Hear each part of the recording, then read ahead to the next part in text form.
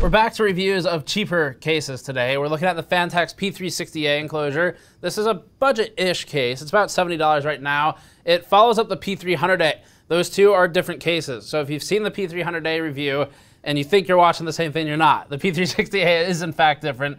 It comes with two 120mm front intake fans, and that makes it potentially a very good deal in the $60 to $70 range, which is where it falls in. So we're going to be benchmarking this today for thermals and noise, of course. We'll also be looking at the build quality and overall assembly of the case, and we'll be comparing the differences between the P300A, which we reviewed previously, and this P360A, along with some of the competing options like the Lancool 215. Before that, this video is brought to you by EVGA's new keyboards. EVGA's new Z20 and Z15 RGB optical mechanical gaming keyboards have abundant RGB LEDs and programmable macro keys on the left side of the keyboard. They also have a sensor to detect and turn on the LEDs when you're in front of the keyboard and turn them off when distant, offering a unique feature for keyboards. The keyboard claims a 0.5 millisecond response time and 100 million keystroke lifespan. Learn more at the link in the description below. Phanteks terminology has really one key word other than the numbering and the letter at the front, and that's digital. When Phanteks uses the word digital in its product name, that means that it has ARGB fans, and it typically means that it has extra fans as well. This is in Phanteks' digital line of cases. Previously, we've reviewed the P400A actually extremely positively. I think it won 2 awards one year after the other from us for airflow and for best overall. And the P500A did pretty well also. The P300A was okay, but it wasn't good out of box, really. It was on the warm side for sure. It was one of the warmer cases we had tested, and it wasn't until you added extra fans to the P300A that it became actually pretty good. Similar to the Fractal Meshify C. Sure, out of box, it looks like it has a lot of airflow, but there aren't a lot of fans, so it really needed those extra fans to become what it was capable of. Now, there's also a P360X. For those who haven't seen our previous Phanteks coverage, our testing has shown that the Eclipse non-airflow cases have horrendous cooling, some of the worst, in fact. The X SKU for the P300 series appears to be an improvement with more ventilation than the P300 or the P400 non-A, for example, but it still has less ventilation and fewer stock fans than this P360A, while simultaneously costing $10 more.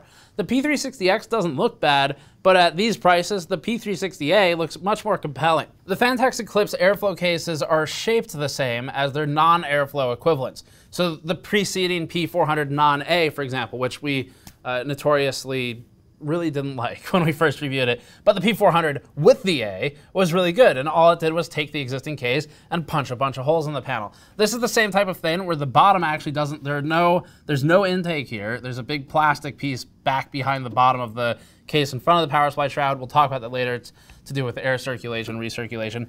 And the top up here is also blocked off, but this is part of the Eclipse series styling, and it has to do with reusing tooling. So whenever a company can release another case with the same tooling, the tooling is, we'll show some factory footage of it. It's large pieces of metal, and they use them primarily on stamp machines. There's a couple other machines involved as well, but when using tooling to stamp, if you can take the existing tooling and then just make a new mold, so that'd be for the plastic part, like the front panel where you've got some metal for the mesh, and then in some cases you'll have plastic bits and pieces that are different. That's a lot cheaper than doing whole new tooling, which costs hundreds of thousands of dollars. So this is a result of reusing tooling in a way that keeps the cost down for the case and therefore MSRP, while also still doing something different. There's no second layer of filtration on this one. There are no discrete filters installed behind the front panel. The front panel is the filter here. This is something we've seen with the Cooler Master TD500 as well. We believe that this approach is an ideal compromise between price, protectiveness, and breathability. You still get your dust filtration, not quite as much, but it'll breathe a lot better long term. And the dust is on the outside, which people are more likely to actually take a second to wipe down. As we get into the review, the other prices to keep in mind are the Lancool 215 is about $80, the P400A is about $90, and then the P500A is at the top of Phanteks' range, and that's about $140. So let's get into the build notes, and then we'll go through the thermals and the noise comparison. As we mentioned in our best cases of 2021 piece so far, the niche for the P360A between existing Phanteks cases is pretty narrow. Differentiating it from the Phanteks P400A is easy. It's smaller and it's less expensive. So smaller and less expensive are easy selling points, but those are existing selling points of the Phanteks P300A that we already reviewed. So separating the P300A and the P360 is more difficult. Let's cover some of the key differences. First, the P360A comes with 2 fans instead of the P300A's 1 fan. A pair of fans in such a small case is enough that budget system builders can get away with using the stock fans exclusively and basically permanently, depending on the components used. Whereas we'd recommend getting at least 1 extra fan for the P300A in order to make it good. The P300A, like the original Fractal Meshify C, can be a good case thermally for obviously the smaller systems that fit in it, but it does need that extra fan.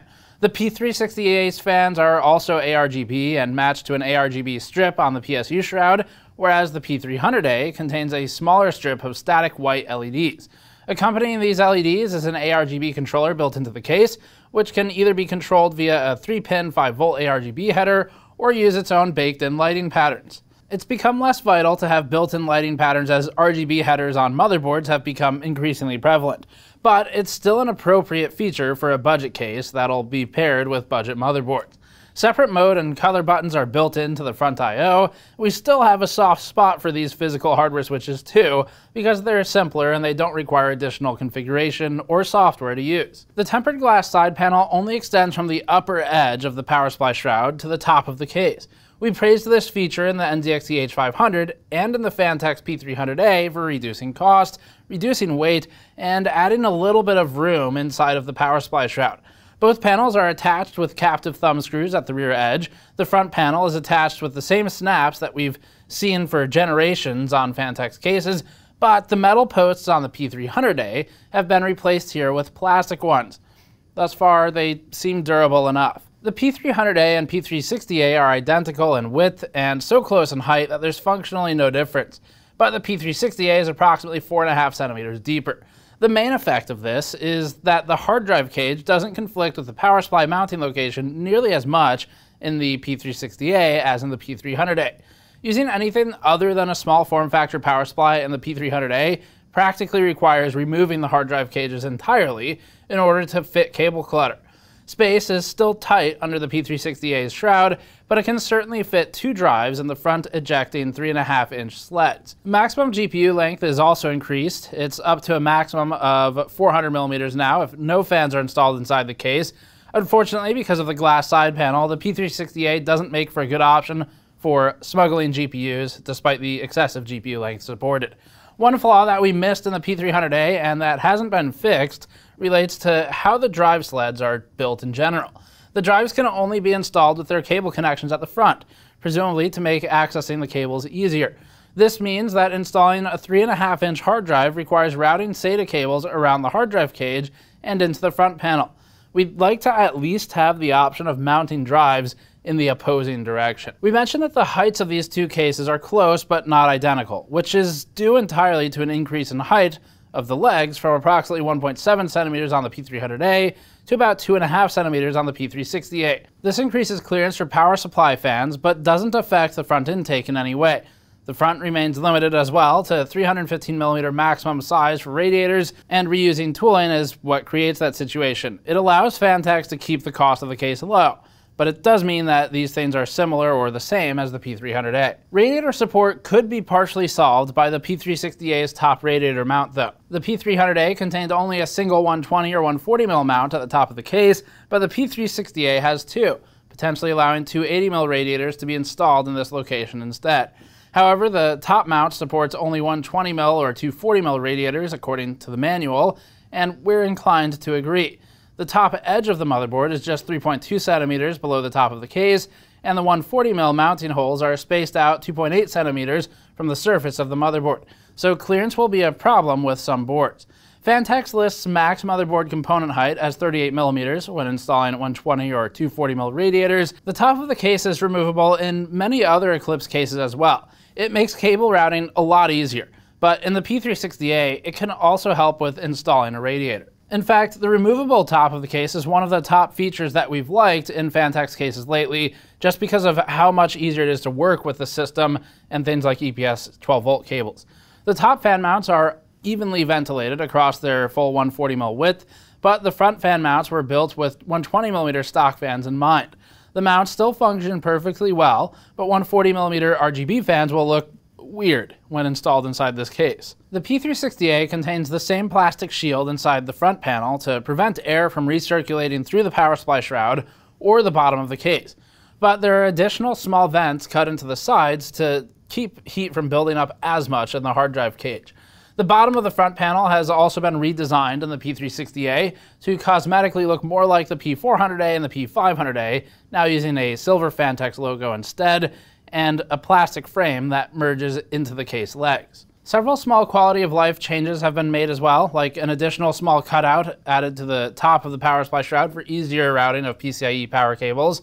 Phanteks also added a third SSD mounting location behind the motherboard tray, and the cutout for the CPU power cable is larger than in the P300A, but the cutouts at the front edge of the motherboard for the 24-pin power connector and other cables are not.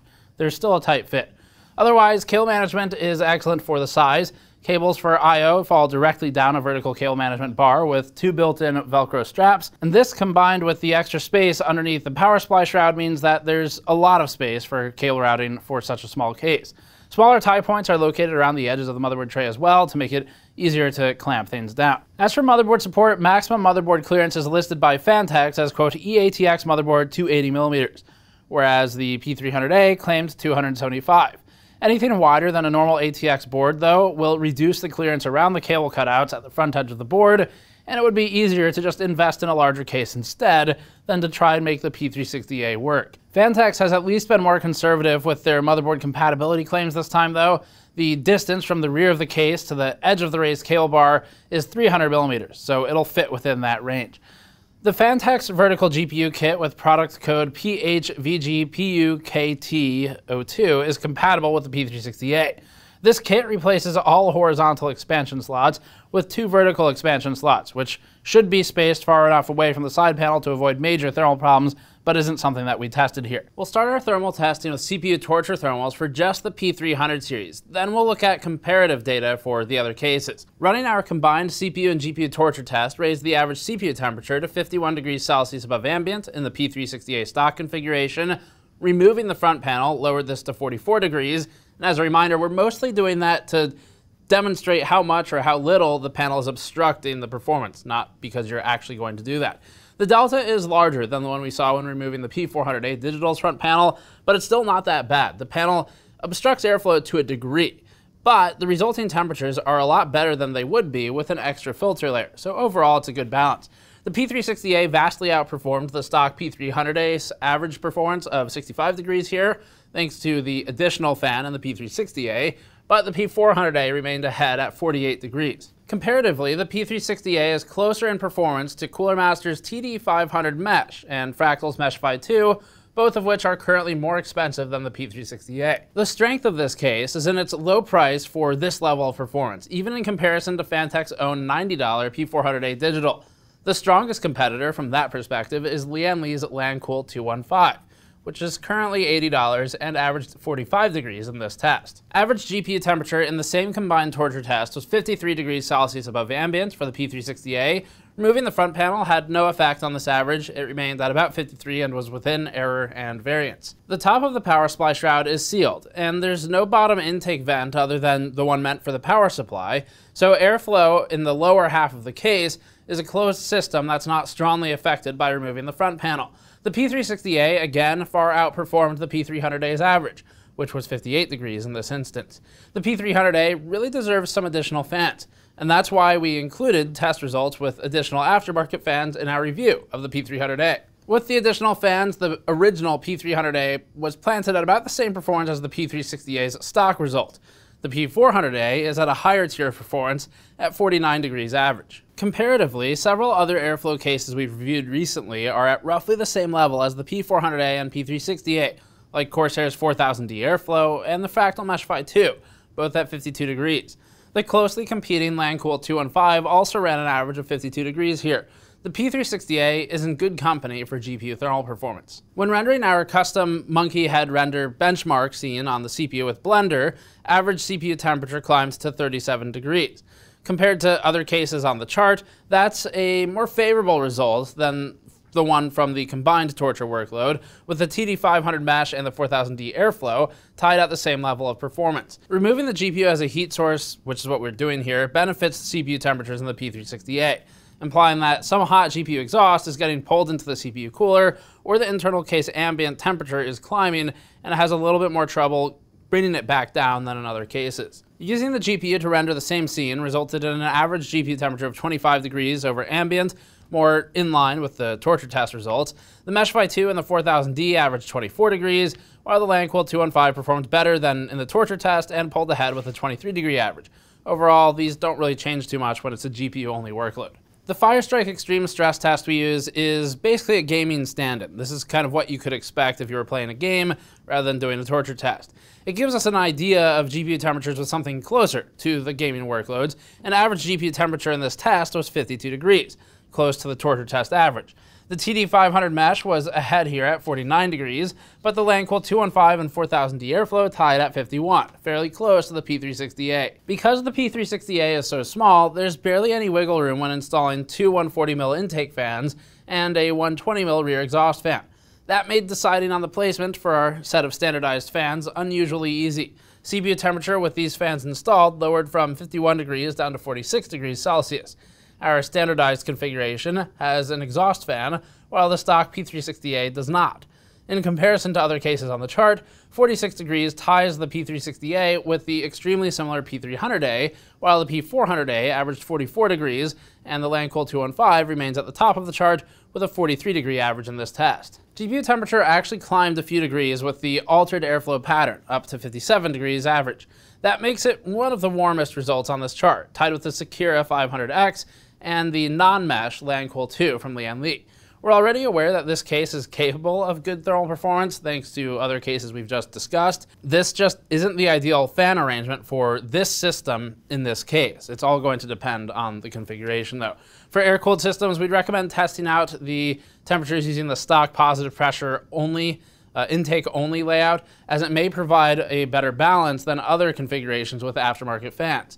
One reason that this has happened in the past, like in the NZXT H500 cases, is that the exhaust and the intake patterns change surrounding the PCIe slots, especially where there are often perforated holes and other small slits in the case, which can impact where air is drawn from for the GPU. It might actually be coming from somewhere closer until you add an extra fan and change the pressure pattern. Finally, for noise, at 100% speed, or approximately 1500 RPM with the stock fans, the two 120mm fans in the P360A resulted in a combined noise level of the system of 40 dBA.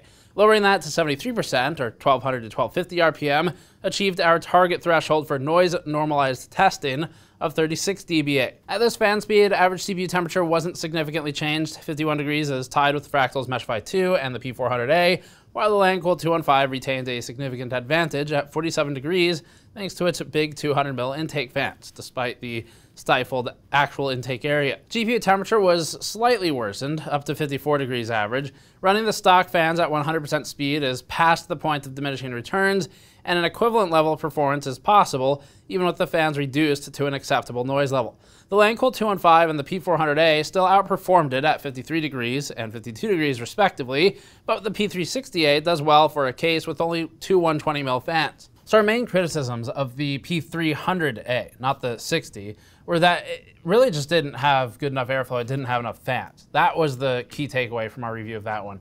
But that was something that the user could resolve by adding a fan. The P360A fixes that out of the box, so this does in fact solve our main issue with the original. There are a couple changes internally that we've gone over, but nothing major. And in contrast, between the P300A and the P360A, choosing between them, we would at this point recommend the P360A. It's a better deal than the P300A. There's enough fans to actually make it perform reasonably well, especially for a budget case where you have lower power components. And the fans that are included are really not bad, and the price isn't that much different either. It was about $10 between the P300A and the P360A at the time of filming, and if you're buying the P300A and then you're buying a fan, you're basically at this price anyway. So we do think that the P360A makes more sense than the P300A plus a fan purchase at this point. If you have a fan lying around, guess you could save 10 bucks somewhere, but that'd be about the main difference. As for the P400A digital, if you're looking at basically only Phanteks products, the P400A digital is more expensive. It's also bigger. So if the size of the 300 series is too small for your build, then that forces you into the 400 series anyway. It doesn't sound like a huge price jump, but at $90 for the one that includes all the fans, the one that we've given awards in the past, that's starting to be a large percentage increase versus the 70 or so of this one. So if you are trying to stay closer to budget territory, typically we like to see cases in what we call budget class around $50, maybe $60. So this is a step above that. But if you're closer to that range and you can stretch a bit, P360A makes sense, while the P400A may be out of reach, or just not make a lot of sense when you can spend the 20 bucks on something that's maybe more important for your build, like a core component. So that's the Phanteks lineup. P500A is sort of out of discussion. It's too expensive comparatively. It's fine for what it is, but you're not buying that most likely if you're thinking about buying this, because that's just doubling the budget at that point.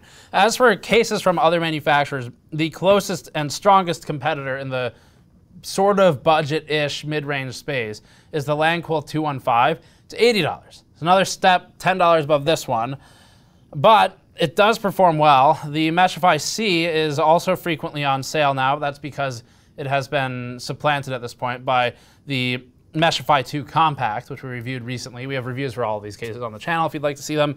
And we consider the Meshify 2 Compact to be a better case overall.